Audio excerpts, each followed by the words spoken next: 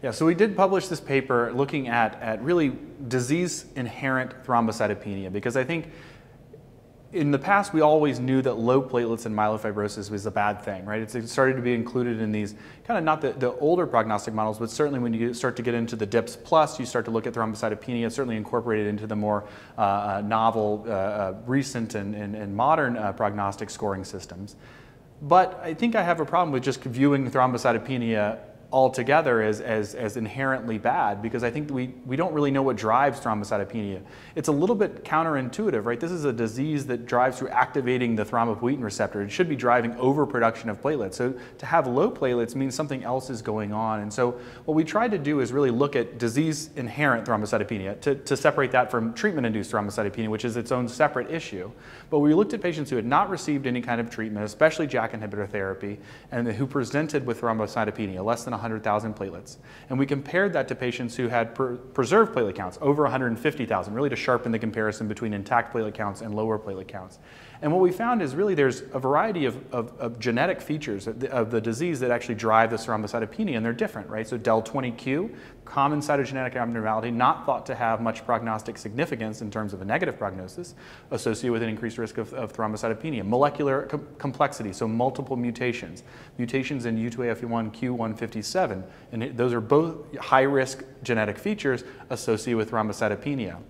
So then the question is, okay, well then should we be looking at various forms of thrombocytopenia differently? Are they all high risk, are they not? And I think, we weren't able to see a clear trend based on the genetic feature that drove it, but we wanted to look more closely at the thrombocytopenic population to see what are the prognostic factors in that group specifically, right? Instead of, does it correlate with what we see at large? And it was a little bit different. What we saw is 3 prognostic factors seem to come up as being quite important. One, the presence of a p53 mutation, which we know is inherently bad, all right? So seeing that, we know that correlates with that group of thrombocytopenic patient population that has already been shown to have an increased risk of leukemic progression.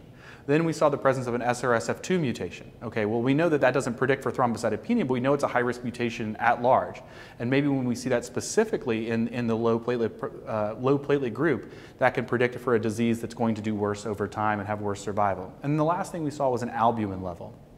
Serum albumin is obviously something that we check all the time in these patients, and it's a kind of an interesting marker, but also a rough marker of inflammation, nutritional status, and looking at that, it seemed like that told a lot of the story of whether or not this is something that we should be looking at more from a prognostic significance. The reason I bring that up is we know that JAK inhibitors, especially ruxolitinib, improve serum albumin. So that goes up over time. So then if we're looking at our thrombocytopenic patients, they don't have an SRSF2 mutation, they don't have a p53 mutation, their albumin's a little bit low. Okay, well we know that that's not necessarily a good thing, but maybe can we improve that, right? Can we change their prognosis from that standpoint?